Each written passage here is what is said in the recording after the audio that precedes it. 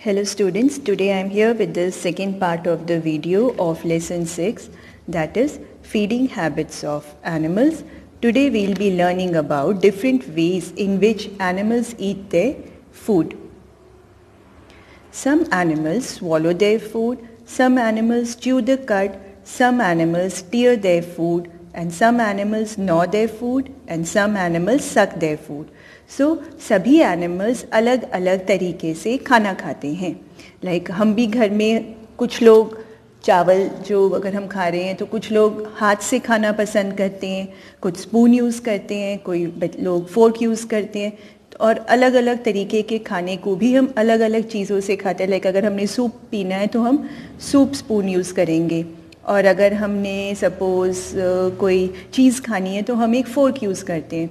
तो अलग अलग तरीके से अलग अलग तरीके का खाना खाया जाता है.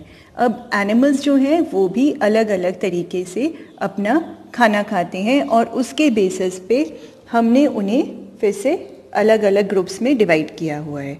तो first of all I will take all different methods one by one. So some animals swallow their food. Swallow means बिल्कुल माउथ में खाना डाला और निगल जाना. बिना च्यू किए. सपोज जैसे आप पानी पीते हैं तो वी स्वॉलो वाटर. हम अपने माउथ में पानी डालते हैं और उसको सीधे ही अंदर ले जाते हैं. इस मेथड ऑफ ईटिंग को बोलते हैं स्वैलोइंग. तो कुछ एनिमल्स जैसे फ्रॉग, लिजर्ड एंड स्नेक ये अपने माउथ में अपना खाना डालते हैं और सीधे ही बिना च्यू किए उस खाने को स्वैलो करके अपने स्टमक में ले जाते हैं. Okay, so these animals, frog, lizard and snake do not use their teeth. इनके teeth नहीं होते, ये यूज़ ही नहीं करते हैं उन्हें. They do not use teeth to bite or chew the food. उसको छोटे छोटे पार्ट्स में ब्रेक नहीं करते. जैसे हम लोग अपने माउथ में खाना डालते हैं तो हम अपने टीथ से खाने को च्यू करते हैं ताकि वो छोटे छोटे पीसेस में डिवाइड हो जाए और हमें फिर गले में फंसे ना खाना. बोलते हैं ना छोटे बच्चों को कि बेटा अच्छे से खाना च्यू करके खाओ. तो वो इसलिए बोलते हैं कि गले में खाना नहीं फंसना चाहिए. बट ये वाले जो एनिमल्स हैं specially frog, lizard and snake ये अपना खाना च्यू नहीं करते हैं. ये माउथ में खाना डालते हैं. इनकी एक स्टिकी टंग होती है जिससे ये अपना खाना पकड़ते हैं and then they just open their mouth very wide. इतना बड़ा माउथ ओपन करते हैं और अपना जो इनका प्रे है जो इन्होंने पकड़ा है एनिमल उसको सीधे ही स्वैलो करके अपने स्टमक के अंदर ले जाते हैं. सो snacks can even eat animals which are bigger than them in size. तो जो स्नेक्स हैं वो अपने से बड़े साइज़ के एनिमल को भी खा सकते हैं. Okay, now the next is some animals chew the cud. Now animals like cow, buffalo and camel, they first nibble their food. Nibble means उसको कट करके पहले खाते हैं. Then they put it inside their bodies. अब उस खाने को जैसे ग्रास खा रही है काव या कैमल है या बफलो है, ये जो है पहले ग्रास खा के उसको अपने बॉडी के अंदर ले जाते हैं. Then when they relax, they bring this part of the food from their body to their mouth. अब वो एक बार खाना अपनी बॉडी के अंदर ले जाते हैं और फिर उस खाने को दोबारा अपने माउथ में लेकर आते हैं और फिर इस खाने को अच्छे से च्यू करके दोबारा से अपनी बॉडी के अंदर ले जाते हैं. This is known as chewing the cud. अब ये वाले जो एनिमल्स हैं इनके हम लोगों के वन स्टमक होता है, इनके वन से ज़्यादा स्टमक होते हैं. तो ये क्या करते हैं, एक बार जब ये ग्रास खाते हैं तो एक स्टमक के अंदर ले जाते हैं और उसको मोटा मोटा सा निबल करके कट करके अपने स्टमक में ले जाते हैं.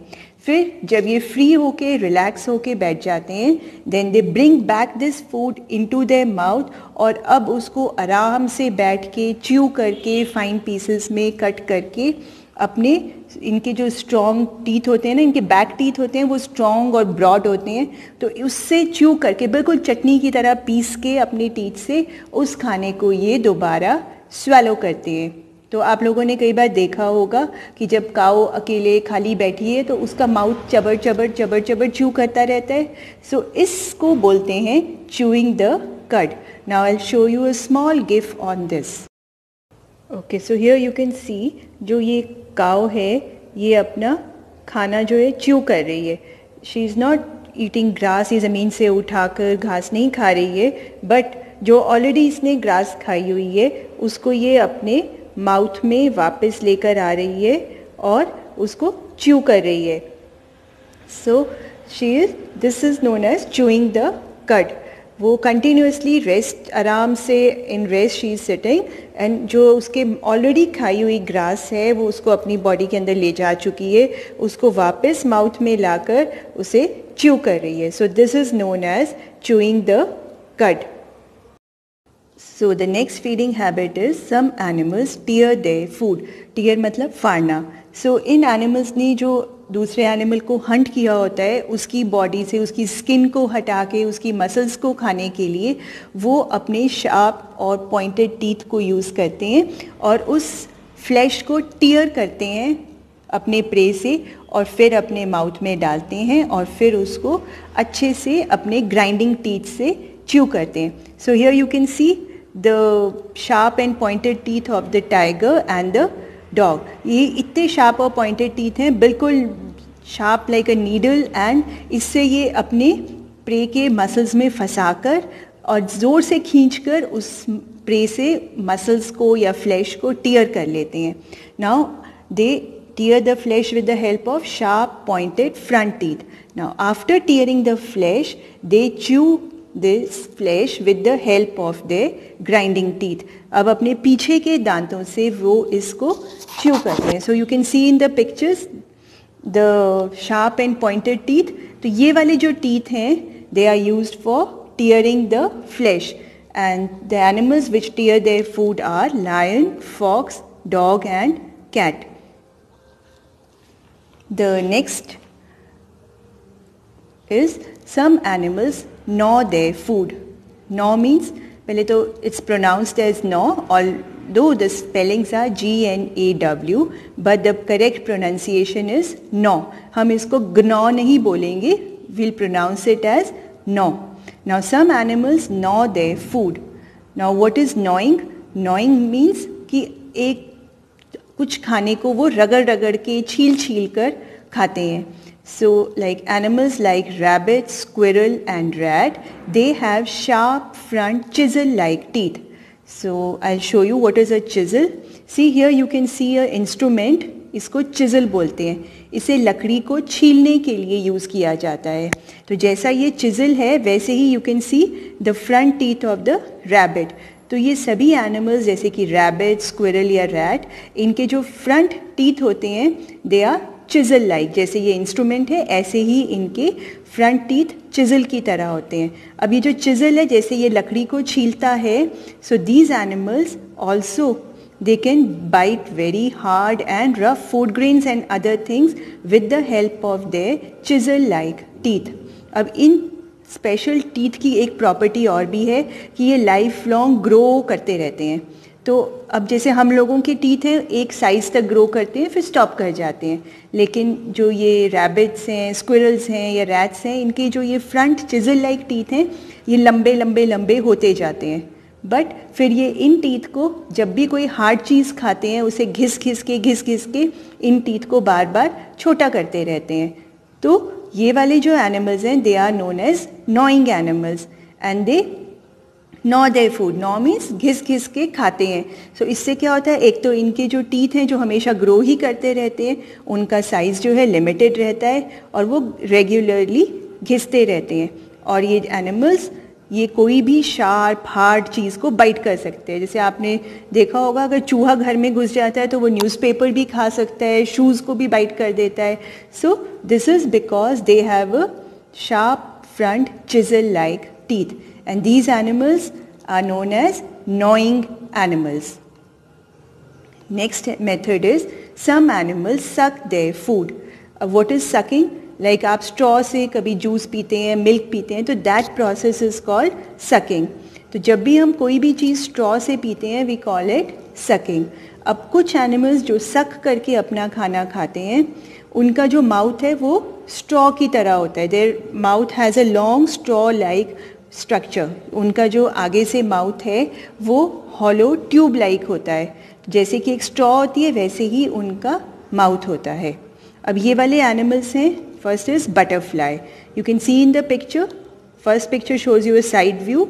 तो उसका एक माउथ से स्ट्रॉ जैसा स्ट्रक्चर निकल के फ्लावर के अंदर जाता है, जिससे बटरफ्लाई जो है नेक्टर को पी सकती है।